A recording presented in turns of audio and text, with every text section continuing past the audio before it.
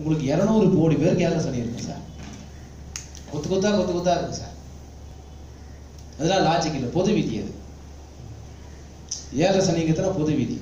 நாம இங்க என்ன பார்க்கறோம்னு பார்த்தீங்கன்னா, ஒவ்வொரு ஜாதகத்துடைய அந்த ஜாதகத்தும் பிறந்த நேரம், பிறந்த ஊர், பிறந்த இடம் அப்படிங்கிற எல்லா விஷயத்தையும் கரெக்டா செக் அவுட் பண்ணிட்டு அதுக்கப்புறம் தான் ஜாதகம் கணிக்கலாம்.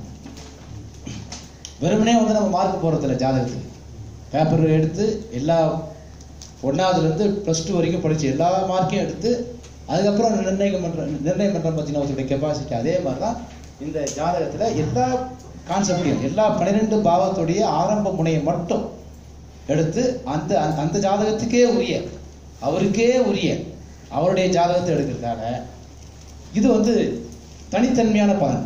இது ஸ்பெசிபிக் யூனிக்னு சொல்றோம் சார். அதாவது இந்த மாதிரி பேப்பர்ல ஒரு ஜாதகம் ஒருத்தருக்கு இருக்குன்னா இது கங்காராம் அப்படிங்கிற நபருக்கு மட்டும்தான் உலகத்துக்கு இருக்க முடியும், வேற யாருக்கும் இருக்கா சார். ஒரு மரத்துல விளைஞ்ச மாம்பழமே காரைக்கால் 2 மாம்பழம் கொடுக்குறாங்க இல்ல, ஒண்ணு மட்டும் சுவையா இருந்தது, ஒண்ணு மட்டும் சுவை. சனி சயின்டிபிக் தான். 2019 தியரி ஆர் ஸ்பிரிச்சுவல். இது சயின்டிபிக் தான். இப்போ இந்த 12 கட்டங்கிறது அந்த சயின்டிபிக் அப்படின்னு எடுத்துக்க முடியாது. இது ஒரு சயின்டிபிக் நோக்கி போகக்கூடிய ஒரு துறை. சரி, ஓகே. நான் என்ன சொல்ல வரேன்னா, இப்ப இந்த 12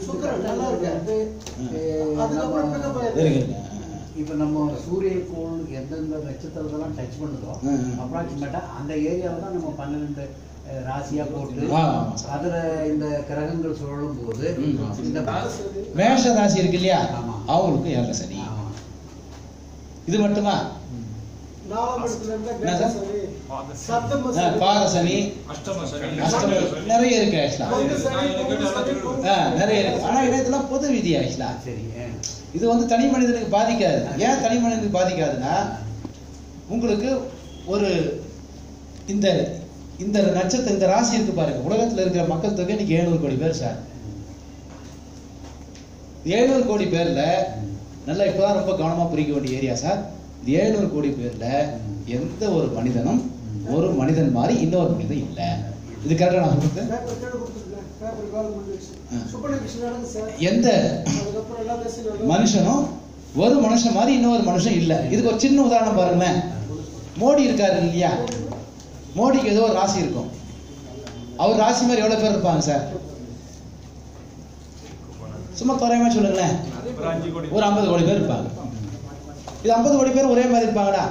அதனால நம்ம என்ன பண்றோம், இந்த ராசி என்பதை நாம் எடுத்துக்கொள்வதில்லை.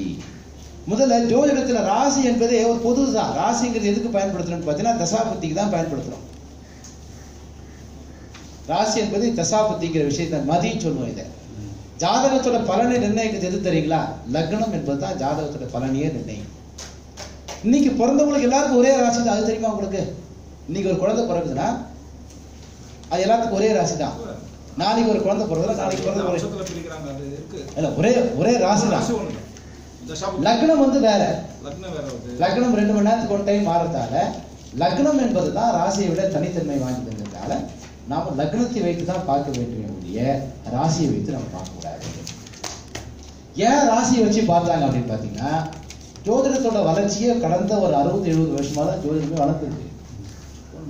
ஜோதிட கலையுடைய ஒரு கூலிங் வேணுமா? என்ன சார் கூலிங் வேணுமா சார்? 22 டிகிரில இருக்கு. அங்க போறாங்க.